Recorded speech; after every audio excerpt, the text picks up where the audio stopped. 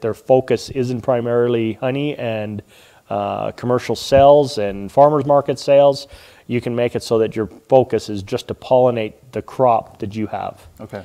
All right, that makes sense. We've got a question here, and I'm borrowing some glasses today because I forgot mine, so I look awesome. I already know that. Delphia, great to see you again. Thanks for coming back. You've got a question for us. What was the name of the last book?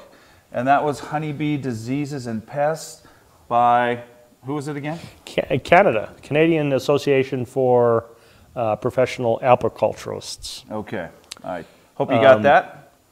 If I recall, you can purchase it online. I believe I have access to it as well. You can get it from Amazon and elsewhere. It's about a $20–30 book. Okay, great. So the mini hive, that's the size. Every beehive has specific dimensions based on the sizes of the frames. The next frame, the need. Why would we need a little mini beehive? Why don't we just have big ones? Just, I would think it would just be for convenience or the type or style that you're doing, or? You know, I had 250 large colonies, and I would work them. I would try and understand what was going on inside the hives. And it takes a while for a new beekeeper to learn what's going on in a beehive, learning to identify the queen, learning to see the eggs on a frame. An egg, if you were to take a pencil and just touch it to the piece of paper, that's almost the size of an egg. Wow. And so if your eyes are poor with lots of bees on there, it's hard to see the egg, it's hard to see the queen. It's like finding Waldo. If you were to look inside this hive and look for a queen, know that she's a little bit bigger. Her abdomen is about twice the length. One of the things that gives it away is the black dot on her back, or the colored dot like we said yesterday, or the fact that her wings are half the size of her abdomen. But it's still finding Waldo, trying to figure out where in that hive she is. Yeah, over the course of the time we spent together, I've kind of looked in there and I've yet to see anything that I thought was a queen.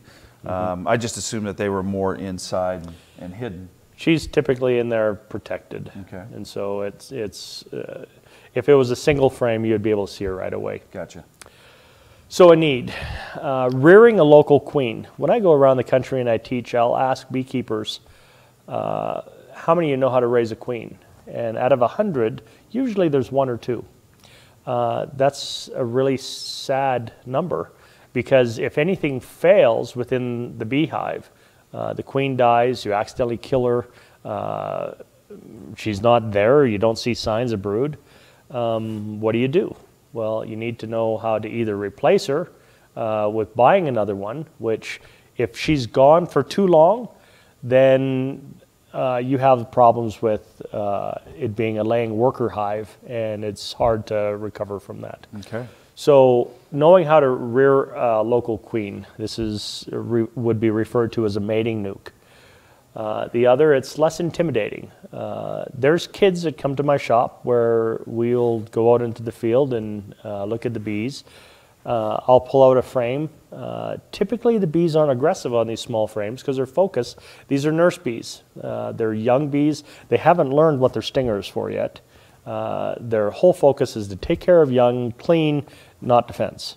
And so when you pull those out and look at them, their job isn't to come and defend the hive. It's to do what they were doing. And so it gives the beekeeper a chance to learn and see and become familiar with the things that are going on inside the hive. So it's less intimidating. Okay. I got a question here real quick before you move on to the next subject. From Jacob Jennings, in a healthy environment with a mini hive, when should you add another box? And thank you very much, Jacob. That's a great question.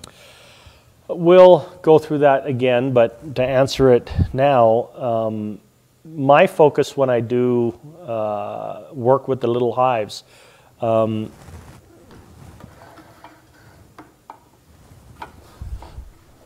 typically you'll start with 1 or 2 frames of bees. Once all those 5 frames are full, you see bees all over them, and you inspect the frame and you see them capped. So it means that within 10 days, those capped babies are going to hatch.